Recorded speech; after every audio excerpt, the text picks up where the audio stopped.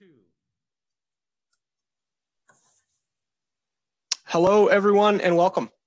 I'm Brady Ryan, manager at CoMotion Labs, and I hope that you find this new series on hardware entrepreneurship as fantastic as we think it's going to be.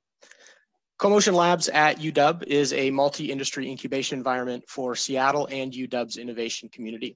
We provide critical infrastructure like desks, wet lab space, and prototyping space, as well as critical education, mentoring, and networking.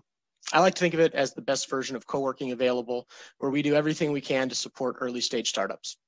We don't take equity. We don't take any sort of IP position. We just exist to provide co-working and incubation for the best startups in Seattle.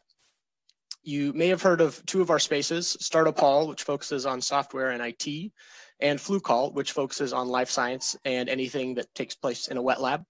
But I am very excited to announce that we are on the cusp of opening a third space focused on hardware startups.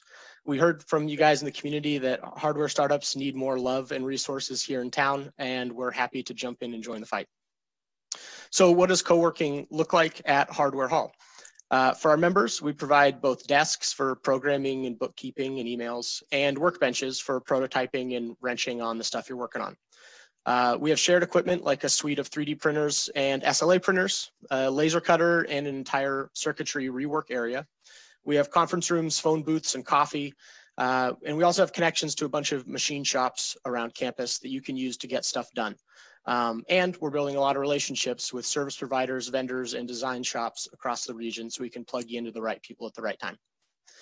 We'll do what we can to help you raise money, prototype, and learn what you need, and to find the right mentors when you need them. Soon, we'll have a soft opening, and we'll be adding a few companies here and there as we iron out the wrinkles and stay empty enough to navigate COVID safely. So we're off on a new adventure, supporting hardware startups. I'd love to talk to anyone to hear your thoughts. We're still early, and we have a lot of decisions to make and directions to explore, and your perspective would be invaluable. I'll put my email in the chat, and I'll look forward to hearing from you. Next, I'd like to introduce you to Harinderpal Hansbal, or Hans to his friend. Hans is the leader of a fantastic meetup group called the IoT Hub, and he is as well networked in the space and as helpful as anyone I've met. If anyone here doesn't know Hans, do yourself a favor and reach out. Hans? Thank you, Brady. As Brady mentioned, I lead the Seattle-based IoT Hub meetup group. We exist to bring together the local tech and business communities to connect, share, and learn how IoT and Industry 4.0 technologies will shape our lives, communities, jobs, and industries, because they do affect all of those. The group has been in existence for about 4.5 years, and we just passed our 3,800th member. So we're approaching 4,000 members. The members include students, entrepreneurs, industry experts, and senior executives from technology, industrial, and manufacturing companies, many of them local here. We strive to bring speakers with real-world experience as opposed to just talking about the technology. Speakers have included many IoT leaders and entrepreneurs representing everything from startups to global industrial and technology companies. Our meetups cover topics with the usual IoT buzzwords: edge computing, 5G, edge cloud platforms, digital twins, physical cyber systems, and most importantly, security. We also devote quite a bit of time to industrial IoT and Industry 4.0 topics, things like additive manufacturing, intelligent maintenance and field service, robotics, industrial automation. And we actually have a meetup coming up tomorrow on 5G and IoT innovation. Most recently, we started a series of meetups to help IoT and connected hardware startups and entrepreneurs on their journey. Many IoT and Industry 4.0 startups have to build hardware as part of their value proposition. The good news is that according to Bloomberg and CB Insights, investments in hardware startups increasingly take a larger share of total VC investments, 43% last year. However, almost 3/4 of hardware startups fail and never make it past the second round.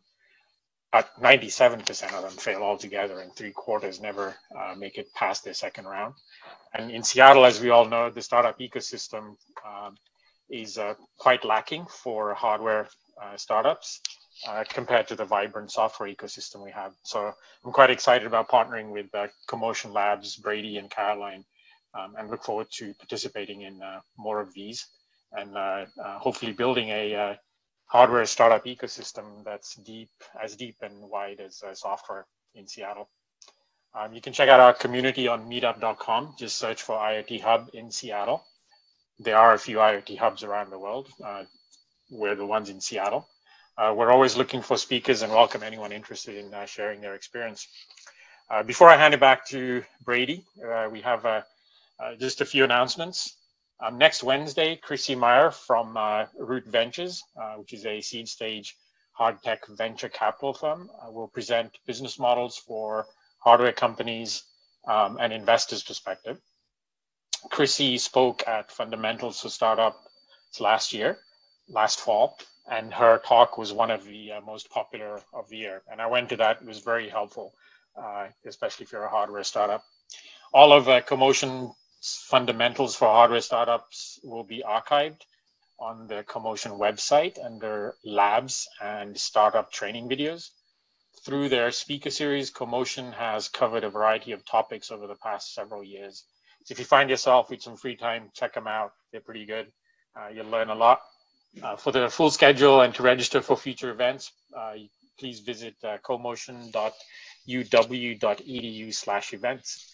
And with that, I'll hand it back to Brady. Thank you. Thank you, Hans. Really quick note on questions. In case the chat function is a little wonky for folks, you can feel free to send me an email and I'll get the questions passed along. My email is B as in boy, S as in Sam, Ryan, R-Y-A-N, @uw.edu. If the chat function's working for you, go ahead and use that. But if it's not, shoot me an email and we'll get that answered, hopefully. So, on to our speaker. Today, John Murkowski is here to present product development process from dreams to mass production.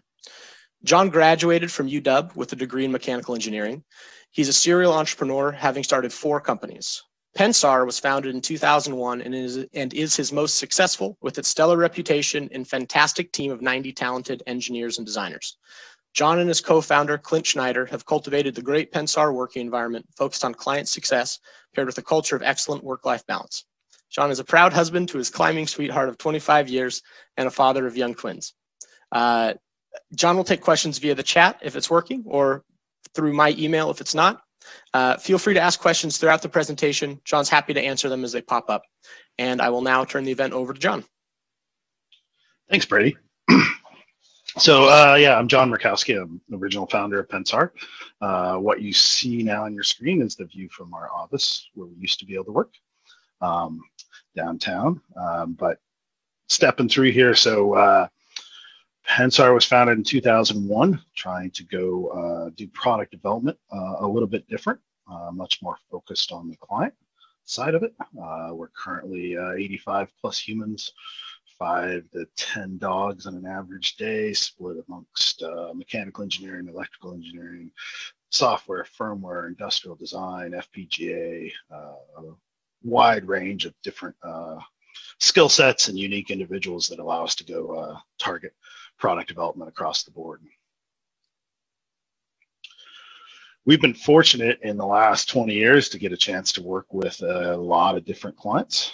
We started out as a mostly pure medical device design company, obviously focused in the mechanical side because that was my background. But we've been able to go expand that into 3 pretty distinct areas. One is still medical device design and professional grade products. The second one is consumer electronics, Xboxes, neat toys you go buy at the store type of thing. And the last one is a recent push to try to go put really cool stuff up in space. So those are kind of the 3 markets that we go target that our experience is based off of. So as I said, we started as a medical device design company. We've been fortunate to work with Philips, Siemens, Sonosite, Fuji, lots of different companies. A lot of our processes that we're going to talk about today is the result of being able to go into a lot of these companies and kind of pull the best practices from each one and kind of throw away the stuff that doesn't work and talk about it from a much more functional standpoint and not just from what a process says to go do. We've had a long-term partnership with Microsoft, 10 plus years. We've gotten to do, I think, 7 or 8 Xboxes in a row for them. A lot of fun, very, very different design requirements.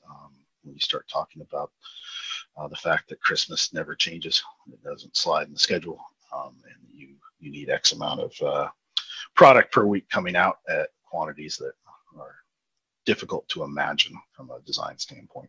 When you're doing 1 million per week, it changes the whole design concept and the layout of what you're doing.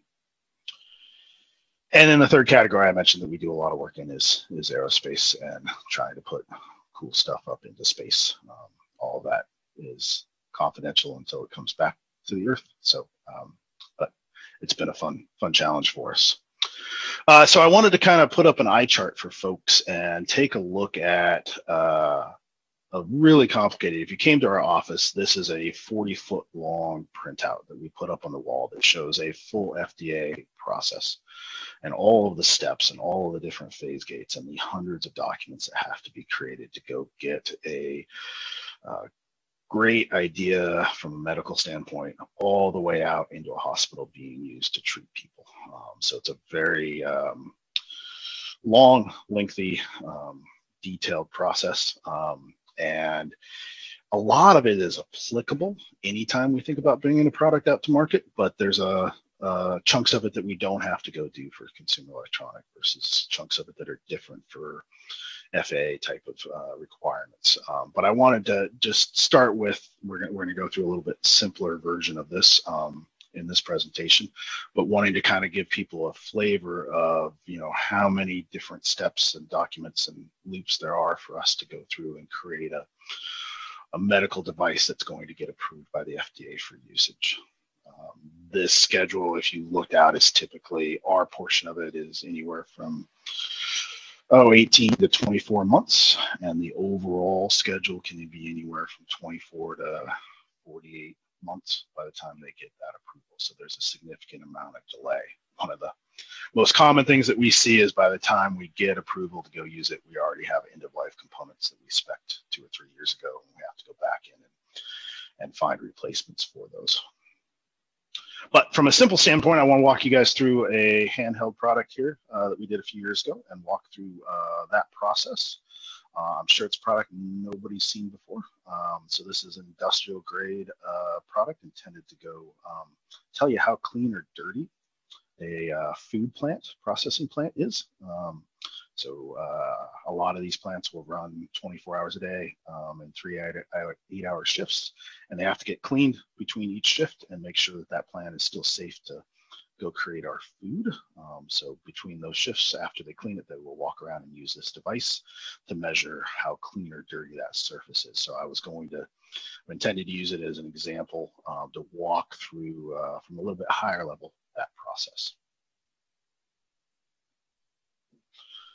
So when we think about product development process, there's really 4 critical phases here. And we'll go through each one today in more detail. The first one being our discovery phase. And I like to think of product development, at least from my experiences, as being a little kid in a sandbox, and I get to go create and play and make whatever I want in that sandbox. So during that discovery, we are doing requirements definition. We're doing market research. We're trying to get to an agreement on what the MVP is. And it's not the most valuable product. It is the minimum viable product. What's V1 have to have? And so when I think about that in my sandbox analogy, I'm always trying to figure out what's a hard requirement, what's soft, where are the walls, how much sand do I have, what tools do I get to go play with, what technology is going to be, appropriate for the device, and try to go get that level of understanding of what my requirements are. What do I get to actually go work with?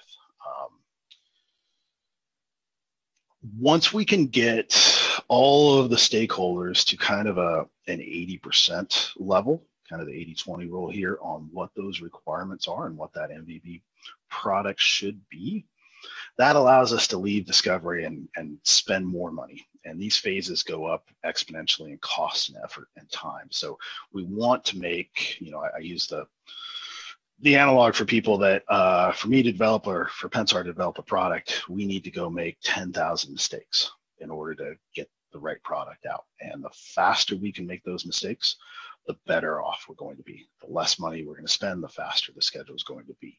So we're trying to get as much of that on the upfront side of it long before we start having big schedule impacts, big cost changes.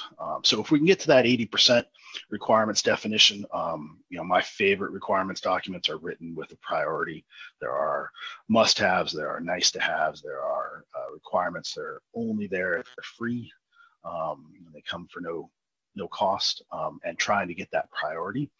We don't need the requirement to be fully defined at this point.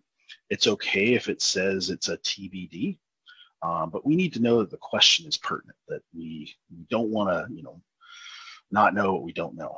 So we want to, even if we don't know what the requirement should be, we don't know, how far it has to survive drop.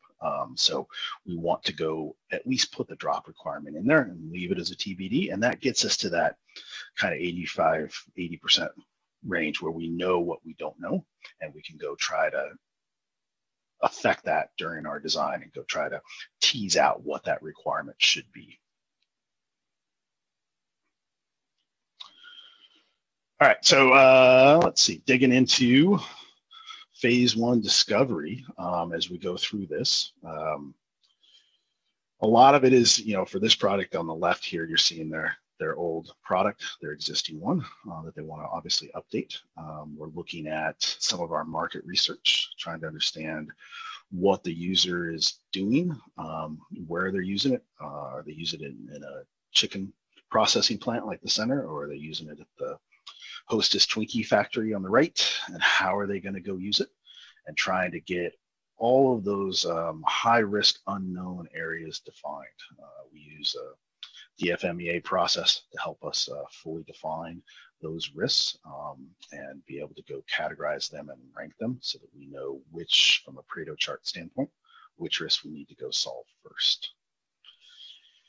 In order to leave this phase, all the stakeholders need that kind of, 80% type of agreement that they all think they know what product is going to be. And if we can get to that 80%, then let's go play in the next phase. Concepting, this is what most people think about for product development. Sketches, block diagrams, playing with breadboards, playing in the lab. This is that blue sky, everybody's brainstorming phase. It's a lot of fun. It's what most people think product development is, and there is a portion of our job here that is this.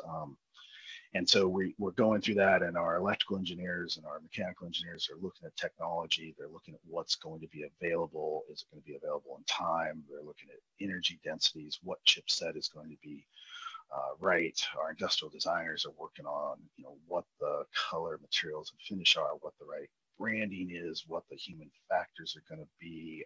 Our UI folks are walking through what the workflow is, what the screens are, what the cosmetics are there from a graphical standpoint. Mechanical engineers are starting to lay out their CAD, trying to give framework for everybody else to work around. Give the electrical engineers enough board space to give ID a framework that they can start sketching on.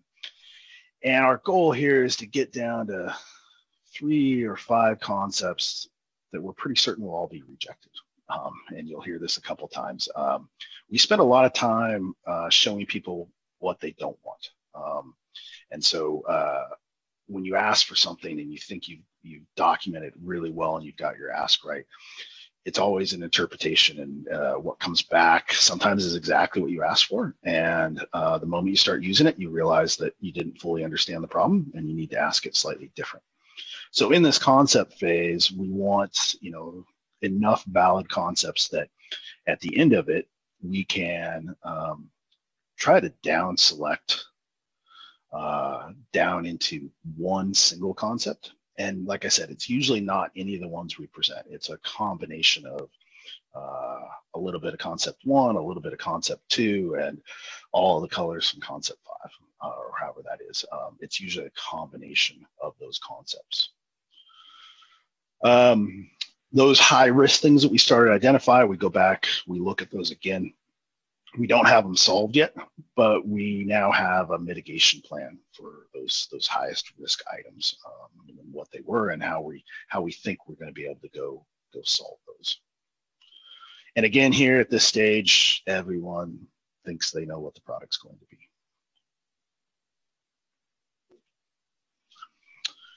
And again, here as we move into phase 3, we've got this down selected concept. Now we're going to start spending real dollars and real schedule. We're going to start expanding the team. We're going to add more engineers, more people to it, more project managers as we start cranking through all of the details. And our end goal of this is to get to a pre-production equivalent type of prototype. And most of the time that's a single prototype, or a couple of them, that's fully functional and fully cosmetic. There are times when they're multiple prototypes where we don't have the electronics small enough yet, the chipset's not available, we're still working off of a lab queen for functionality, and so there are times where we'll have a cosmetic only prototype and a functional prototype that are different. But our goal is to have those be the same. And this is where the bulk of all of our risk mitigation is going on. This is where we are designing out all of the feature sets that are going to have to go back and meet that requirements document. And so we can go look at that and say, oh, hey, the power on off button is required to work 1,000,000 times. So we're going to go design a small little test kit, put it in our lab, run the pneumatic actuators and go test that 1,000,000 times, and then start trying to get that engineering confidence level for all of those requirements and the tests that are going to have to be done. During this phase, we're really trying to mitigate all of our identified DFMEA risks and go through that. We are building our alpha prototypes. So these are uncontrolled prototypes. They are great for engineering confidence tests, but we can't use them yet for, say, V&V or FCC or UL or CE regulatory testing. They're not controlled in how they were built, but they allow us to know what those answers are going to be ahead of time. So there's a lot of design going on here. There's a lot of brainstorming smaller little details and not the big picture stuff. There's a lot of lab work. There's a lot of prototypes. Looking things up, verifying that we're getting what we expected. There's initial user validation going on of, in this case, what the screens are and how that workflow happens. And what we're after here in order to get out of our phase 3 is really a fully functional alpha prototype that hopefully is also cosmetic. We could go hand to a marketing person and they wouldn't be able to tell it wasn't production. It obviously isn't going to survive all of our tests, but it's built in prototype processes with prototype materials, so it's not going to be as durable. But they could go use it for Marcom. They could go use it to show off to clinical folks and to go start their testing. And at this point, we want to say the requirements are locked. There's no new requirements coming from, say, product marketing or from the client. And I put final in quotes here because the requirements are never final until the product ships, but we're no longer accepting input on what those requirements are without a dramatic change to schedule and cost. If we change requirements at this stage, we're going to go waste a lot of people's money and time in there. So if we can get to that alpha prototype, we can get to that final requirement documentation, all the stakeholders are happy, then that allows us to move into our phase 4 of this, which is our pre-production effort. And again, as I said, the costs are somewhat exponential as we go through these phases. Now that we have that fully functional alpha prototype, we can start working with the vendors. We can start getting all of the final detailed design. We can do our design for manufacturing or do our design for assembly. We can really start tooling. We can start using ISO certified shops to assemble them and build them so that we can start doing our UL, CE, FCC testing. These units can be used for verification and validation from an FDA standpoint. They can be used for hardening testing from an FAA standpoint. we are in that initial ramp up of pre-production units that we can go use to make sure that we have met all the requirements and that we are passing all of the regulatory requirements that are a part of that product. For us to exit this and say we are done, which is a really exciting time, because as we talked about, this is the minimal viable product. It's not V2. What I try to tell our clients is that until we can exit phase 4, you don't get any revenue. There's nothing to sell. We can't go cost reduce a product you don't have. We can't go have V2 until you have V1. We can't go look at updating the requirement set until we have a set of requirements to go design around. So really trying to push them into making some hard choices and getting to that MVP product earlier and not later. One of my favorite examples of all time is when Apple first came out with their iPhone. It wouldn't send SMS text messages. You couldn't send pictures. And there was a lot of bad publicity and press that it was going to be a horrible failure because that wasn't in their V1. It wasn't part of their original MVP iPhone. Turns out to not really matter, that everybody was okay waiting. So I think, it's always back to that time to market and how much revenue and lost opportunity are you taking on by adding those extra features. So yeah, for us to get out of phase 4 exit, there is a clear manufacturing ramp. We have all of our regulatory approvals. We've mitigated all of our DFMEA risks. We can now release the final product requirements. And sometimes that testing is what changes the requirement. We might, as an example, have had a requirement for, a drop from 36 inches, and we thought we were going to go past that, and our engineering confidence tests passed that. But when we actually got into the production environment, we see that we only passed from 32 inches. Instead of taking a 6-month hit, a lot of times that solution is to just go lower the requirement to what we can pass. So that's why it's finally final when we ship. The nice part about it is now everybody knows exactly what the product is going to be. There's no more confusion between anybody involved. They can pick it up, they can hold it, they can interact with it, they can ship it, they can sell it, they can go to trade shows. Everybody knows, good or bad, what that product is going to be. Real quick, this is Brady. Anybody that's listening along, we have figured out the chat problem. You might need to refresh YouTube to get the chat back, but if you have any questions, go ahead, refresh and submit them, and we'll get those answered. Thanks, John. Great, yeah. So walking through a single product here and kind of showing those 4 phases. From a top level standpoint, there is more to it. Once we get that production, then we can start talking about a 5th phase that I don't show here, but it's more sustaining. It varies a lot. For some products, it is cost reduction, end of life issues, service warranty improvements, ways to increase the margin on their product. That's going to happen in phase 5. For some products, as soon as we ship V1, phase 5 is immediately starting on what V2 is going to be. And depending upon how big of a change that is, we have to roll back into these phases to a different level. But there's, for most all the products we work on, there is a follow-on phasing in there of that sustaining manufacturing support opportunities to increase the margins and start working on their V2 portion of it.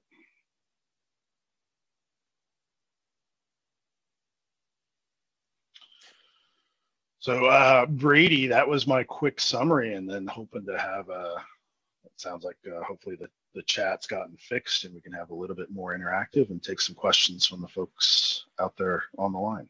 Perfect. Yeah, I did get one just now asking, at what point should a company start to engage with contract manufacturers, phase 4, pre-production, et cetera? Yeah, so the common answer I give folks is that earlier is better, for sure. We can take a design to about 90–95% completion. The last 5 to 10 is really vendor dependent. And so we can't do that last part until the vendor is selected. And it's a bit of a catch-22. If we get vendors involved super early, then they don't know what they're quoting on. We don't have enough resolution to give them accurate ideas. Everybody's kind of guessing about what we think it's going to be. So I really, towards the latter half of phase 3 here, start to think about bringing in those vendors, trying to have my vendor selection done. We've got enough detail here that they should be able to quote it, that we should be able to go evaluate whether or not their processes and their equipment are going to be able to do it, whether they have the right quality system. And that allows us throughout phase 4 to have them involved, to be getting their DFA feedback, and to be incorporating that early enough that it's not super painful if we wait all the way to the end and they've got a wonderful way that with their equipment they can take 10 cents out of every part, but it takes us 400 hours to redo the design. Then we've missed the right timing. So typically we want to get them involved towards the latter part of our phase 3, and then have them selected and be a participant throughout our phase 4 pre-production efforts. Great. Jason Hoffman asked, in phase 4 pre-production, what is DFMEA? DFMEA is Design Failure Mode Engineering Analysis. It's a wonderful tool that we use. You can use it for project as well. Essentially, we get all the stakeholders we can, whether they're manufacturing, whether they're service, whether they're business or engineering, together, and we brainstorm risk to the design. And those could be, hey, we've got the wrong requirement for liquid ingress, or management's not going to give us enough budget, whatever those risks are. So we go brainstorm all of those risks, and then we go put a value, say 1 to 5, of the likelihood of that risk. And then we also put a value of the severity, 1 to 5 of that risk. So if it's a really high likelihood risk, it's going to get a likelihood of 5. And if that means that the project comes to a complete stop, it would get a severity of 5. We get to multiply those together, and we get this cumulative score of, say, 25 for this imaginary risk. We can then stack rank those and go look at what is the Pareto chart of risk to the design from both a likelihood and a severity standpoint. And it allows us to go focus in on the right risks at the right time and be able to go tackle them in order. You can't go mitigate all the risks at the same time. So it gives us a chance to go say, yes, what's a good example? The risk that I'm driving down the road and my car door flies off. Well, the likelihood of that is really, really small. The consequence is probably pretty severe. So when I multiply those out, it's nowhere near as pertinent as a flat tire. So it gives us the ability to go in there and organize the risks from a lot of different viewpoints and tackle them in the highest priority method. Great. Question. If one were to start a new hardware company today, what would you focus on as the most valuable part of the company? For example, employees, infrastructure, patents, product, or something else? So a big entrepreneurship question. Pensar is a service company. We give, well, we don't give, all of the IP that we create is owned by our clients. We don't have products. We don't have revenue streams from disposables or anything else. All we have is our people, and we're only as good as the last project we've done.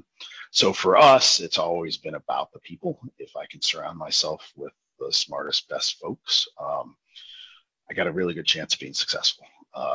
So for me, it's always been about the people and the people I get to work with. And I'd much rather have the A team and not have any patents than have the C team and have a bunch of patents.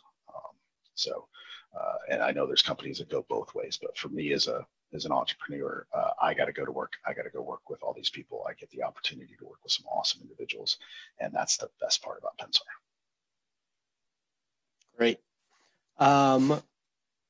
Shane Claggett asks, how long do the various approvals typically take? FDA, FCC, UL, and how much do they typically cost? Do you see a wide variation depending on the details of the product?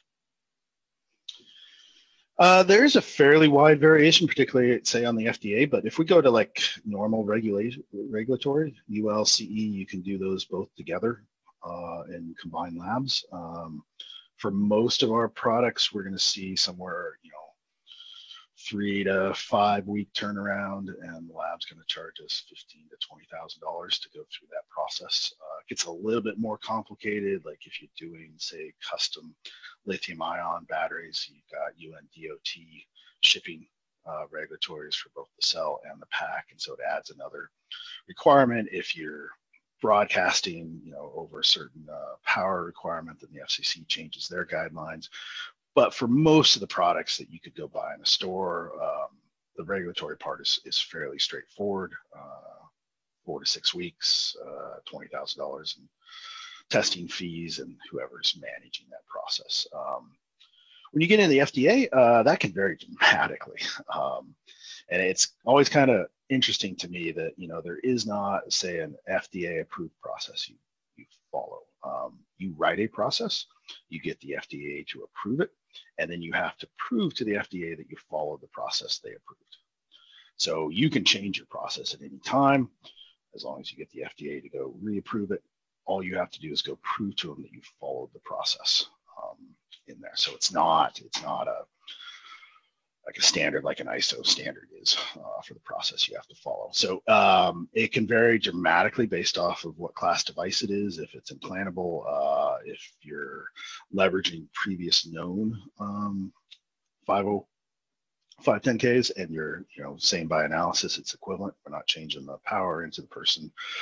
It's just for cosmetics that lowers the bar. But the high risk ones, anything that we go implant in somebody, anything that is used for diagnostics. So if we are doing an ultrasound device, say for Philips, and physicians are going to go make a diagnostic choice on a patient based off of the image that the machine creates, then the bar is a lot higher. Likewise, if we're going to go use, say, ultrasound to treat somebody from a HIFU standpoint, focused ultrasound, then it's a much higher bar for that hardware versus, hey, we want to go do a clairsonic device that's intended to make your skin softer and use these gels. It doesn't have that diagnostic or that treatment component, and it's obviously not implantable, so the bars are a lot lower. On the low end, that FDA process, 6 months. By the time a company steps through with their design history file and submits their 510K, all the way out to if you're doing human trials and animal trials to go prove it from the beginning, 4 to 5 years. We've got devices that, we finished our design 2+ years ago, and they're still in human trials waiting. Yeah, that's always fun stuff. Question from Alexandra Hammerberg, who I have on good authority is a fantastic UW student. Could you discuss balancing technology development with product development? Yeah, I think everybody talks like that R&D is the same thing, and I think it's important to go think about that they are two separate terms for a reason. There is research and there is development. Most people think product development is R&D, and it really shouldn't be. Like, we do a fair bit of research projects for our clients, and we set them up that way. They're fun because, the rubber never really has to meet the road. It's kind of like, for me being back in school and like, hey, I'm going to go learn everything I can, document that, and I don't have to actually get to a finish line. It's nice if I do. If I find that, that's great. If I find out that it's not possible, that's fine too. Versus productization, where the technology is proven, the technology is known, and now we need to go productize it into something that people will go buy. That is a much different portion of it. So I think technology development, there's a lot of companies in Seattle and the Northwest, and obviously everywhere that put a ton of focus into their labs, obviously the universities. That to me is much more of the technology development, where it's coming from. If you think about all the ultrasound in the world and it all coming out of UW long ago, and then spinning off into ATL and then into all these different companies. That's the technology development, and then the productization is different. I would much rather, instead of thinking about it as R&D, think about it just like the question of, hey, there's a technology development side that is purely investment, and then there is a productization side of these companies that is trying to go productize the technology. Because there's definitely times where you find out some great piece of technology and don't know how to productize, don't know who would want to buy it, but it's really cool. And so you see a lot of the spin-offs that come out where there is a very concerted effort to try to figure out how to use that technology for market good, where people will go buy it.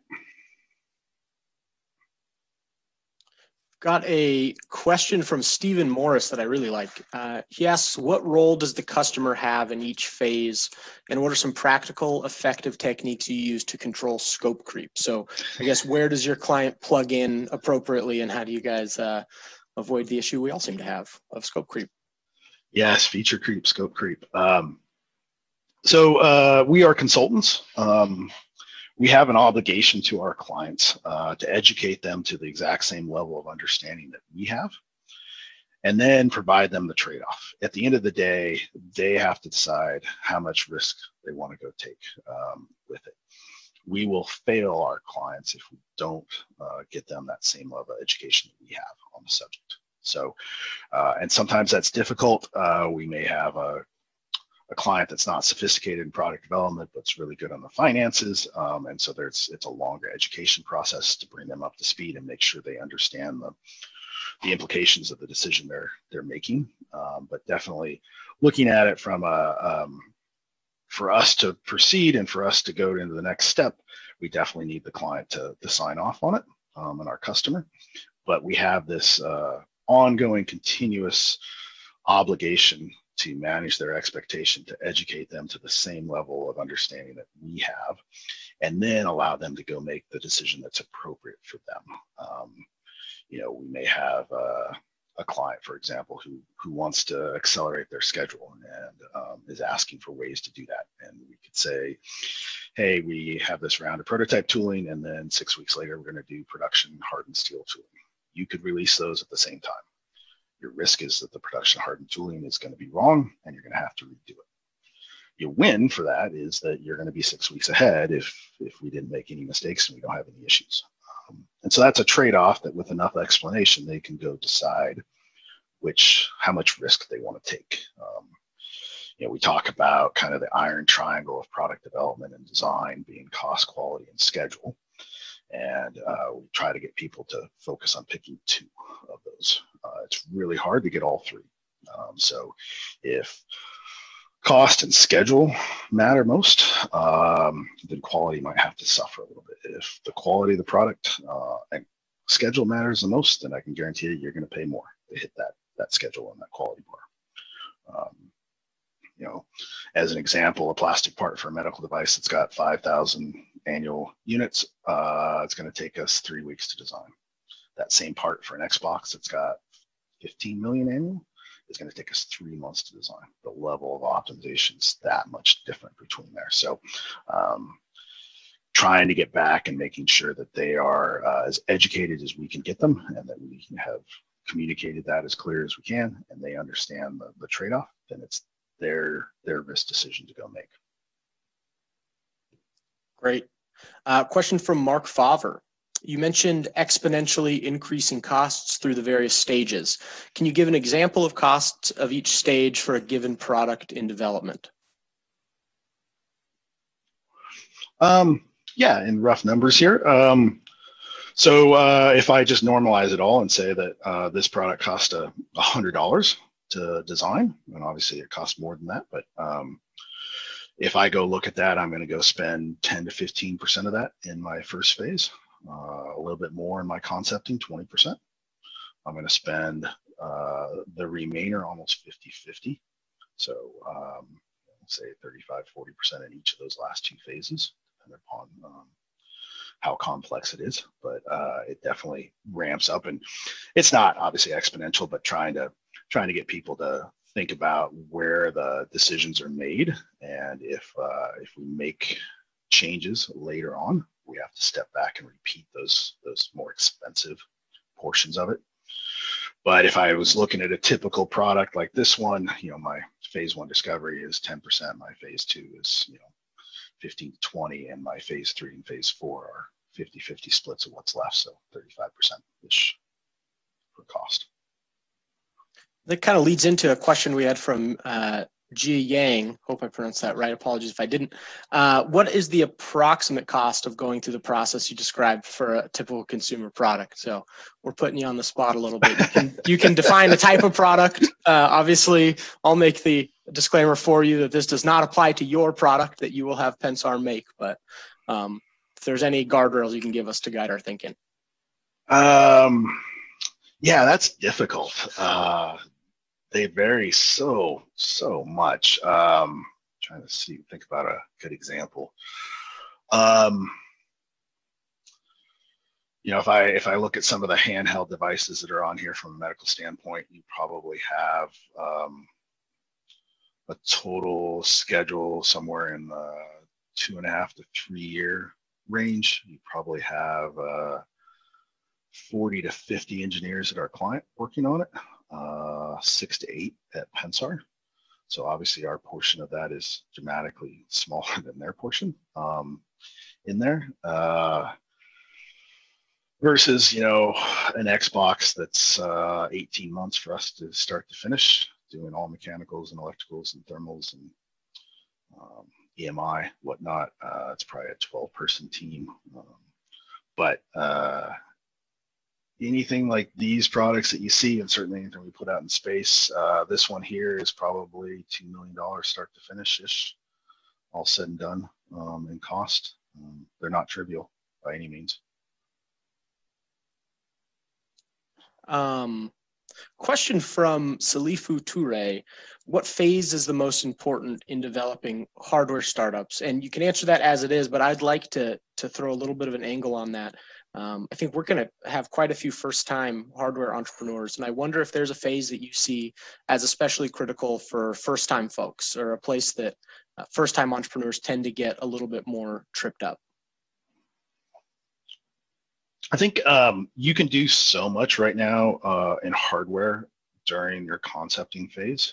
There are so many breadboards, dev kits, so much opportunity to go try to mimic what you think. So the product's going to be out there so much more than there was 20 years ago when we started Pensar.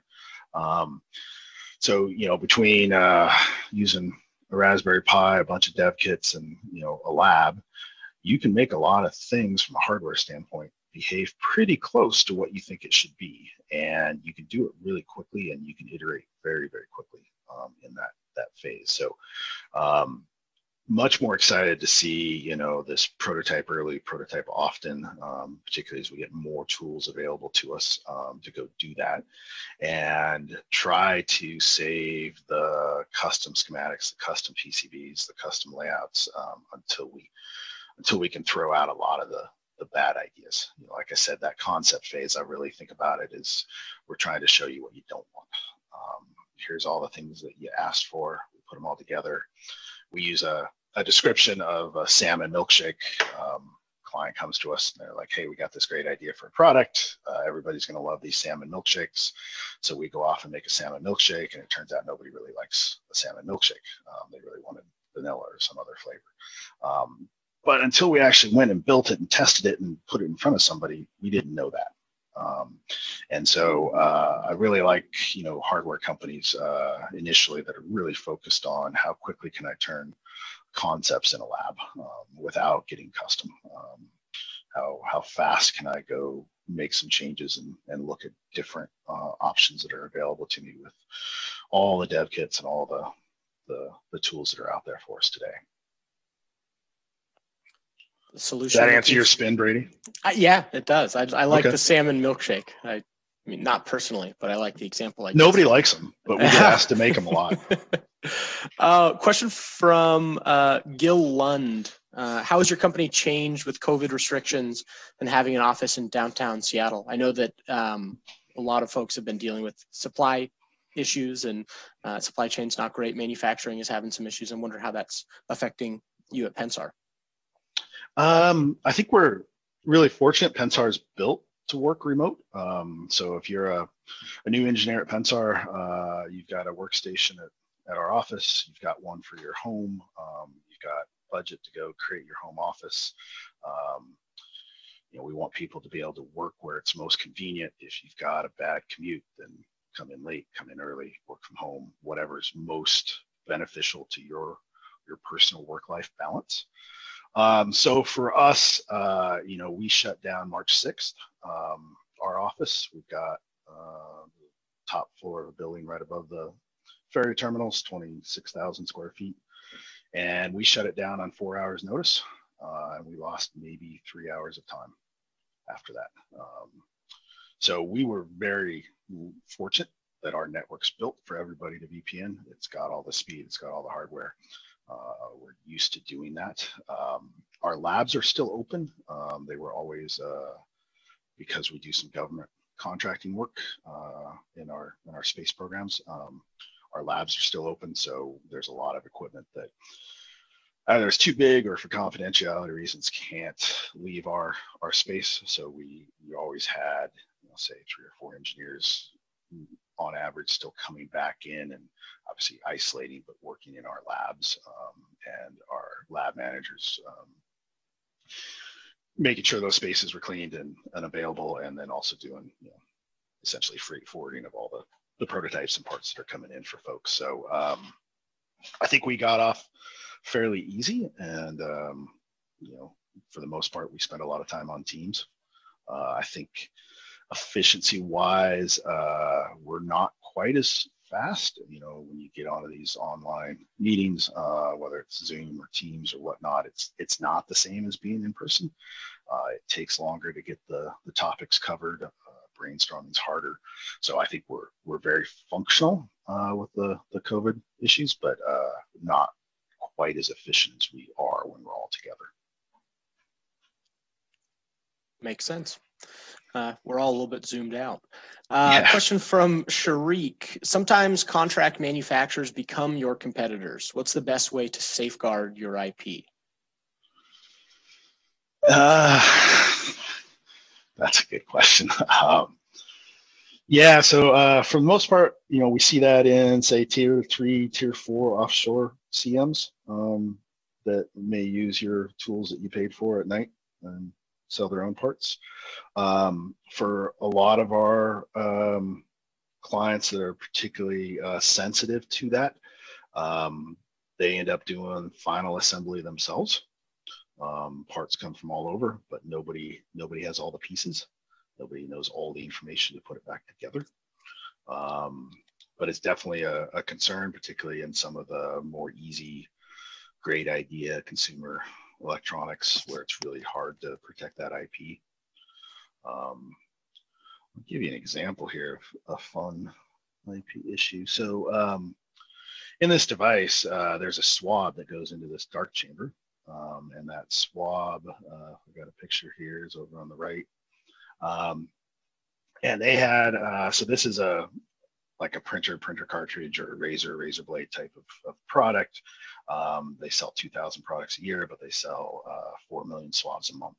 So the money is all in the disposable, in the swab, with the chemical reagents in it.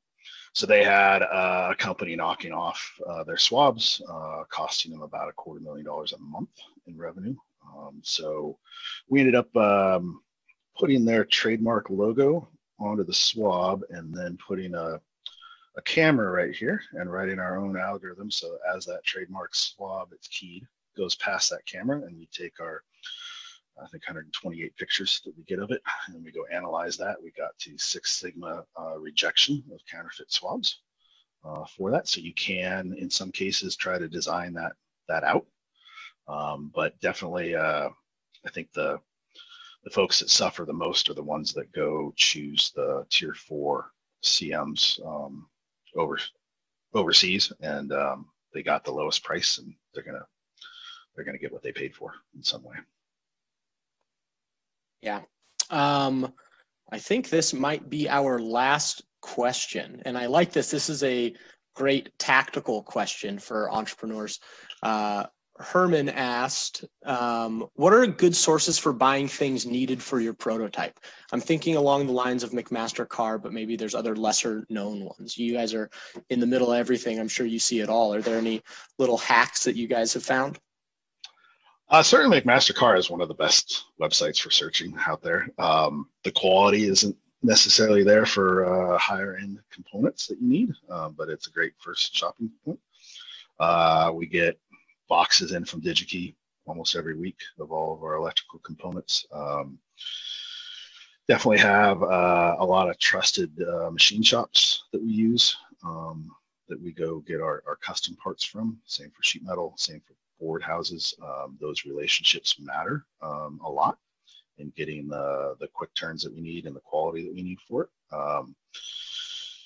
And then it really gets kind of bracketed out depending upon what you're looking for. You know, if you're doing a high precision mechanism and you're looking for bearings, then there's a subset of groups that we go look at. If you're doing custom battery work or off the shelf battery packs that you've never heard of, there's another subset that we go look in there. And that's all. We've got a approved vendor list at Pensar, and you can go search it and cross-reference it and try to go find all the comments that other engineers have made about those vendors. But yeah, I think there's a lot of initial things that come out of, say, DigiKey and McMaster-Carr. You may not be able to make the exact version you want from those two places, but you can get pretty close on a lot of things. Well, thank you. Yeah. Well, everybody, that's all we have time for. I want to give a big thanks to everybody that attended. This is I think our best attended virtual event yet, and we really appreciate your attending and especially your questions. I know we didn't get to everybody, and I apologize for that, but everyone just had so many great questions. A big thank you to John and Pensar for sharing the wisdom with the group. And a big thank you to Hans for co-hosting the event. This is the very first talk in our very first series focused entirely on hardware entrepreneurship, which we thought was a fitting way to celebrate the new hardware incubator we're building here at CoMotion. Tomorrow at 4 p.m., I hope you'll all join me at Hans's event. Join his meetup group, IoT Hub Seattle. If you haven't yet, where we will be hearing from a new player in the 5G space and how startups can start to innovate in that environment. Next week, continuing this series, we'll be hearing from Chrissy Meyer. She's a partner at Root Ventures. She's also an actual hardware investor, which is rare, but I guess they do exist. And she'll be talking about business models for hardware startups. Sign up for that, and we'll see you all next week. Again, thank you all for joining, and please reach out if you want to talk about the new incubator that we're building. I'm going to throw my email address in the chat again, and I would love to talk to anybody who has something to tell me. Thanks, everybody.